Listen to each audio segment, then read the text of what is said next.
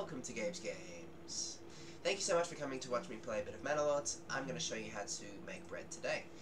The thing that you really need to understand is that you need to turn the threshing priority to high to get this happening. Now, the other things, obviously, I'm assuming you have a basic understanding of how to play this game. You need to construct fields, you need to construct a farmhouse, you need to construct a windmill, and then you need to construct a communal oven and place them next to each other so it's nice and easy for the workers to go and do all of the things. Now, to find those things, you just go straight over to farming.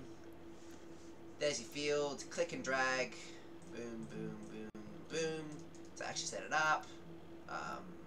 Farmhouse, click and drag, you need wood from your logging camp to do that, and then obviously to create your windmill, click, drag, again you need logs, and then communal oven, click, drag. Now, that's all fairly simple. Now I'm just going to show you guys the process essentially. It's fairly easy. All you need to do is you need to have workers assigned to the farmhouse, a worker assigned to the windmill, and a worker assigned to the communal oven.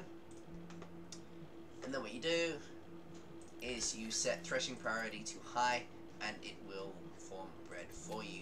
Now, watch this work. Threshing priority high. These guys are turning grain into flour, and the windmill over here is turning its part. The farmhouse turns the wheat into grain.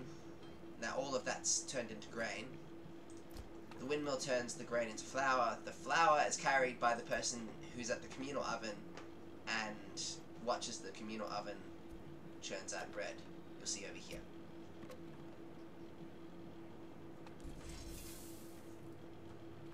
Boom.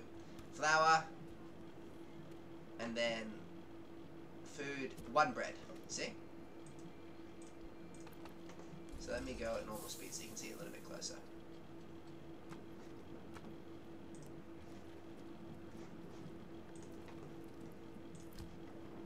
I'll go by 4 again. So, the guy goes into the windmill, comes out, see here, puts it here, flour, turned into bread. And then we have bread. Fairly simple, very obvious, but that's how it's done, and I wanted to show you guys so that you actually understood, because I was confused for a bit as to why it wasn't working.